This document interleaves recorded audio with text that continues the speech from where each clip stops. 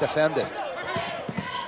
Great officiating crew as well. Tim Clockerty, Tony Green, Chuck Jones you just saw. There's the physicality inside, and immediately Ike Obiagu with the bucket. Inside is really important. And if you want to beat Florida State, and I coached against Leonard Hamilton for 9 years, it is always a war. This is Forrest, leaves it for Cabangeli. Don't forget about him. Well, if you're going to help off the big guy. Right in the heart of New Orleans. Cabangeli stretching out. Oh, the shot clock went off. Off a screen, Angola hits.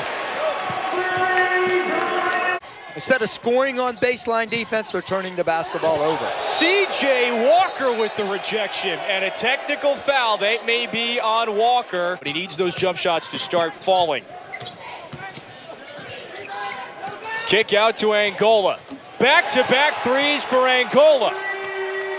You want one of those bigs, who's young freshman back out there? Give me one of them bigs. Or Forrest says, give me the extra shot. He's at the line. Approaching double figures. He runs wide in the lane. Good inside-out move. Defense to defense. Tough to cover that three. Almost another turnover, and yes, Florida State eventually finds it. Terance Mann. Defense, deflections, staying after the basketball, giving multiple efforts.